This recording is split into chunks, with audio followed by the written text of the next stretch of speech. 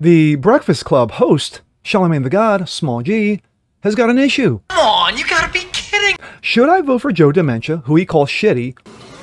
They're gonna put you all back in chains. Or should I vote for Donald Trump, who he calls the Antichrist? It is what it is. Well, that's a problem. A conundrum, if you will. What the fuck? But there's a third option. He just happens to live in Florida. Fauciism was wrong. Fauciism was destructive. I'm Jazz Berganzo, and this. Taking. It's What's Next.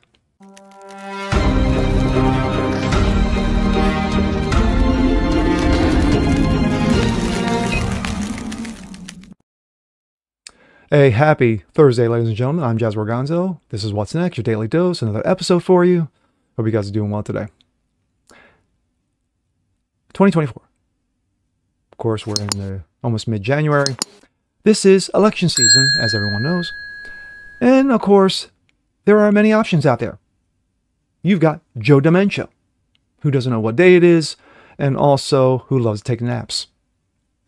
You have Donald Trump, former President of the United States, who felt he got screwed in 2020, and kind of hard to argue with that. Then you have others, you know, Nikki Haley, Vivek Ramaswamy. And then you have, in my opinion, what's needed now. One Ron DeSantis out of Florida.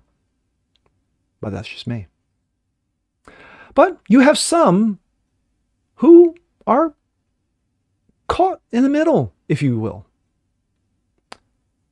The Breakfast Host, a national syndicated radio show and podcast, seen by hundreds of thousands, maybe even millions. The host, Charlamagne the God, small g, has a problem with Joe Dementia, with Donald Trump. And here we go. This comes out of Breitbart. Charlamagne the God, Joe Biden is a shitty elected official. Well, facts. While Charlamagne the God has no love for former President Donald Trump, he also feels that President Joe Dementia has proven to be a shitty elected official, and a vote for Trump would be a vote for the Antichrist. I could stop it right there, but I'm sure it gets juicier. The host of the Breakfast Club shared his thoughts on the 2024 election during an interview with CNN's Newsnight, which of course no one sees, endorsing Joe Dementia in 2020. Quote, "It's not that I regret endorsing Joe. I put my name and reputation on the line with my listeners. And when my listeners feel that he didn't deliver, they come back to me and say, hey man, you're the one who told us to vote for Dementia. You're the one who told us to vote for knee pads Harris," he said. The radio host said that Biden is a shitty official while simultaneously fearing Trump. I think that President Biden historically has been, a lack for a better word, a shitty elected official. But you know, Donald Trump is the end of democracy as we know it. Of course it is.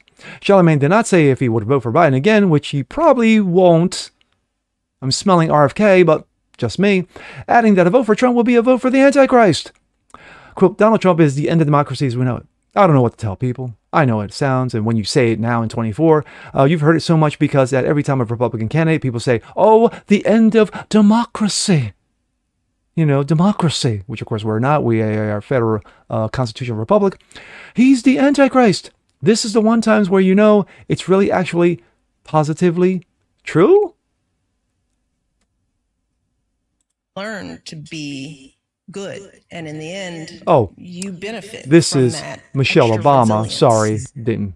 I know, what a segue. As Donald Trump argues that he is above the law, that was Michelle Obama saying that if Trump were a black man, he wouldn't be allowed to run for any office. That's right, of course, because of racism. Joining me now is radio and podcast star and co-host of The Breakfast Club, Charlamagne the God, along with politics and culture commentator and host of the Native Land Pod, Angela The Rye. Native Land Michelle Pod has this great skill of being able to shame Donald Trump without ever actually uttering his virtual signaling, name. box checking But at is its she right? greatest. Of course. I mean, you made some waves in a recent interview saying that you regret endorsing Joe Biden.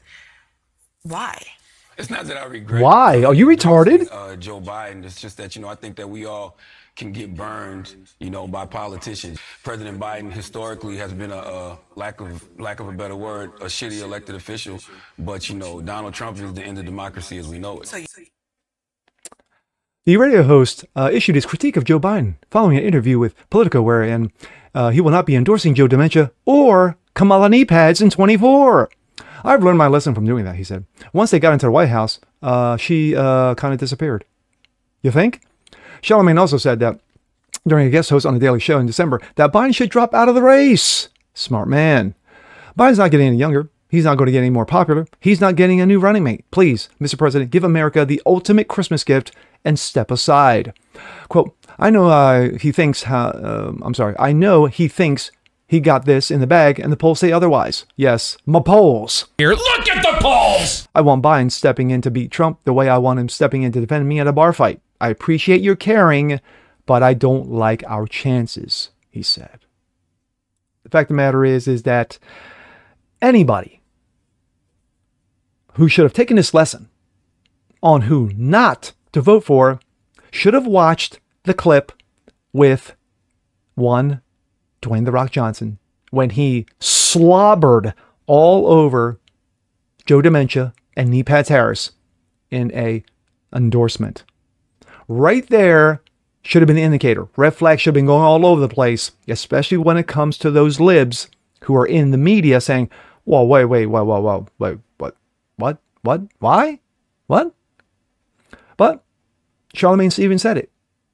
I got burned, and I won't get burned again. Now, I'm not going to say. He's already said he's not going to vote for Dementia. He said he's not going to vote for Trump. So now, who does he go for? I briefly mentioned RFK. Could he vote for RFK? Possibly. But there is a viable third option, which in my opinion is the best option. He just happens to live in Florida, and his name is Governor Ron DeSantis, who has been phenomenal over his last 4 years, especially where it counted the most, COVID year. And that's not bullshit.